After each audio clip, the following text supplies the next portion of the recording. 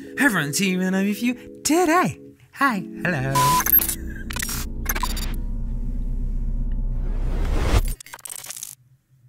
Hi everyone, Huion with you today, and today we are using my nail clipper to open a box. What's inside of the box? You know by now because you saw the thumbnail and the title. Huion Kamvas 22 Plus and all that paper. Okay, it's a box inside of a box. That's lovely. We love that. So today I'm gonna bring you a review slash first impression slash I don't know, of this amazing new tablet that I've been trying for about a month. They sent me this in addition to the giveaway that was running on my Instagram for the month of December. Thank you, Huion, thank you. And I'm gonna be telling you what I've been feeling about it, what I miss, what I don't miss, what I think it's good, what I don't think it's that good. And yeah, I'm gonna be giving you an honest review of this. Sure. Okay, so as you can see here, this is way bigger than the one I currently own. I currently owned a Kamvas 13. Wow. And this one is at 22. So 13 inches to 22 inches. Not gonna say like sizes matter, but to me, Jesus Christ, it changed my workflow. Honestly, it did. So here, this specific model comes with a USB-C to USB-C cable, so you can connect it with your phone and draw on your phone using the tablet, or like watch a movie. I've watched a movie on it from my phone. It's awesome. You can see me here saying goodbye to the old Kamvas 13 and comparing it by size. I share that picture on my story. But yeah, this Huion Kamvas 22 Plus has 140% sRGB Color Gamut, a hedge anti-glare glass that we are gonna see here. Like, I'm gonna be recording it from the top view, and it doesn't really glare much. It is fully laminated, so the tip will look like it's touching where it's supposed to be touching. And right now I'm going to be testing out the pen pressure. I was on the phone and I was going crazy about it because from my Kamvas 13 to this one, the difference, I can't even tell you about it. So I'm sorry for that. That was my WhatsApp. Whoops.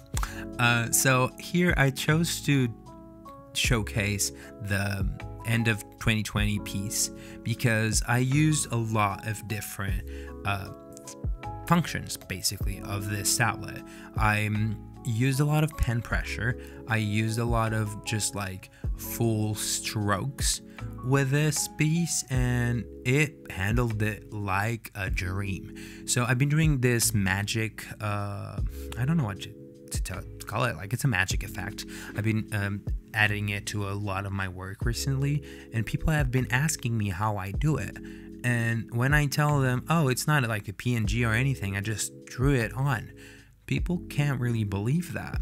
But the thing is, when I had my Kamvas 13, I couldn't do that. But now with this one, it just feels like I'm drawing on paper. So it's, I don't know, it just feels natural. That's a thing I've been really loving, having the truest color I've ever experienced. I don't really remember the previous tablet I was using to be this true to color.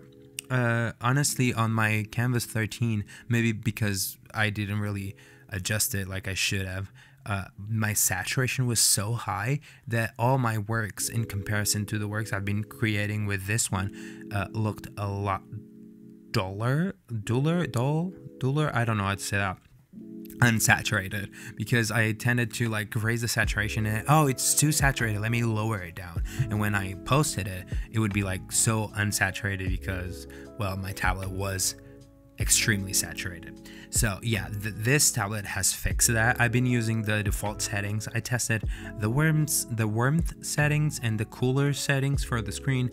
I didn't really enjoy any of the other options. I will not be setting it up on my own. That's out of the question. The pen pressure, I tested a few different curves to it. I think the default one works fine for what I do with it. I will be testing it more through I don't know what to speak.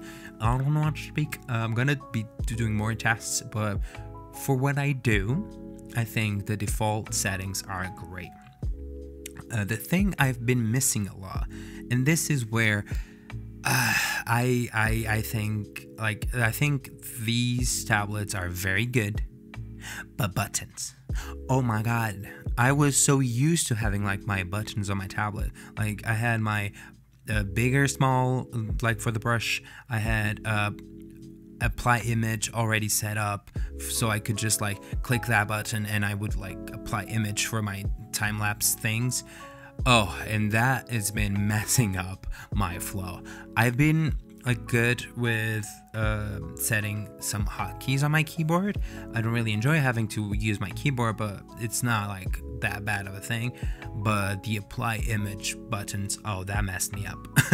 But yeah, I don't think it's worth the difference. So if you don't really care about buttons, like honestly, go for this. Like, and even if you care about buttons, your keyboard works just right. I miss it because I was so used to it, but I think I'm gonna just get used to not having it really fast. Here you can see me like paint color in, and the way I just like, it's just easy. It just looks right. The pressure is right. The way it flows in my hand is right. I don't know, like I honestly can't explain the difference in the feeling, but the other one, I didn't feel like where I was putting my pen was the right place. When I thought, like, let's say I put it on a specific point, it wouldn't really go there. So sometimes that would happen, and I just thought, oh, that's normal. Apparently it isn't, because this one doesn't do that. So I think it's worth the extra. I think it's what, $200, and that's the other thing. Like, this Kamvas 22 Plus costs $549, and that's a very manageable like budget to like save up during the year, and then you like give yourself that present. If you're already working, I think this is a very good price. And honestly, like, I've been using this nonstop. A lot of people have been telling me my work is getting better, and I put some of that on the fact that now I'm working on a big ass screen. I can actually see what I'm doing. I can like paint things because I've been painting a lot of my pieces. Things just like look better because the colors look better. I've been doing a lot of colorful work, and I have to give credit where credit is due. Like, the colors look great. The lamination makes it look very like, that's where I'm doing the line, so it's there. Like, honestly, it's worth the money in my opinion.